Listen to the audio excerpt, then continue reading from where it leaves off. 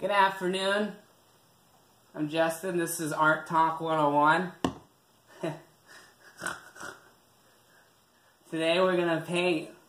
You guys ready? Okay. Here we go.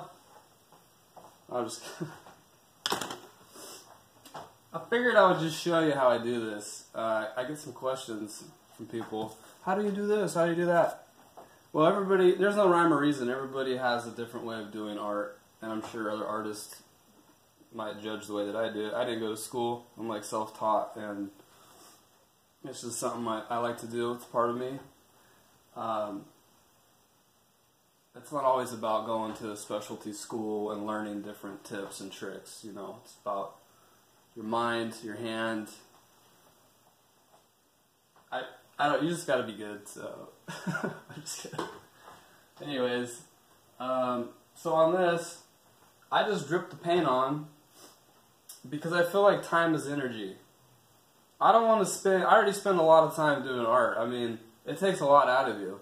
So you're racing against the clock. I throw the paint on, and it's just let's go. You got to throw down a background, and I do it in stages. I think background first.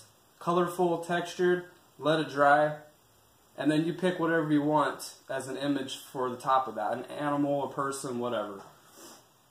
So I just try to lay this down really quick. So just follow along and enjoy. That sounds stupid, I know, it's fine. Because I'm on TV all the time, you know, I'm used to it, whatever. Not really.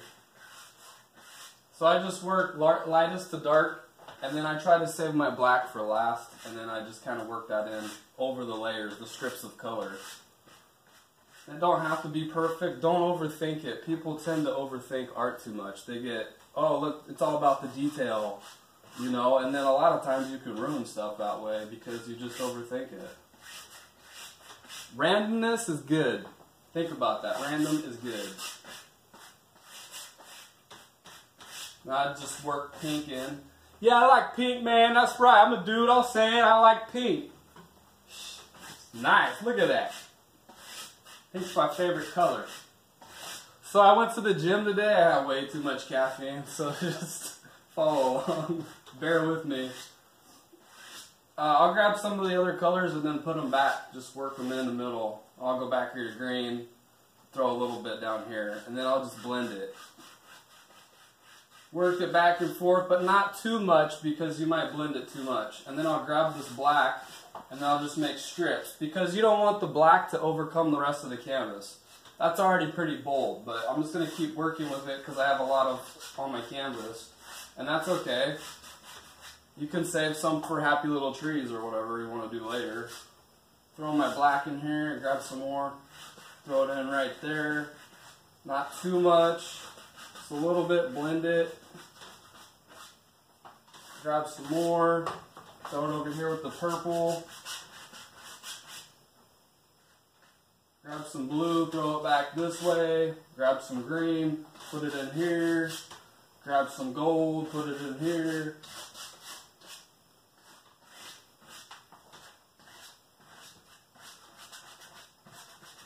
And then I just blend it, you know, work it together.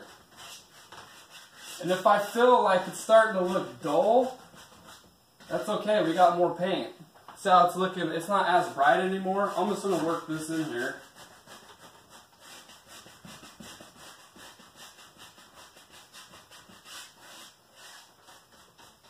So that doesn't pop enough for me. I'm going to throw some like silver, or this is champagne gold. This is one of my favorites.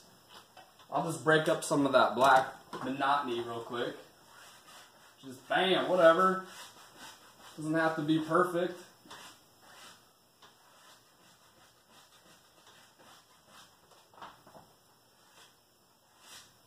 Okay, not bright enough, so purple, right? Every man likes purple.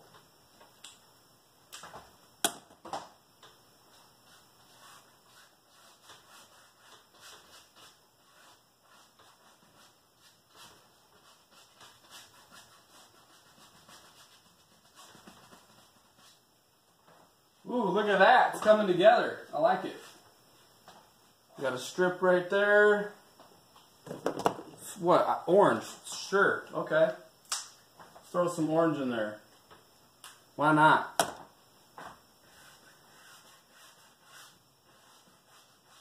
Grab some more. Fill in the little blank areas. Work it around. There's some up here. I don't want to burn up the orange. I want to try to save it as much as I can.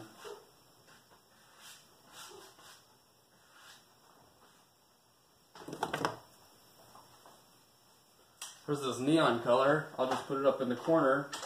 Because you got dark on this side, lighter on that side. Just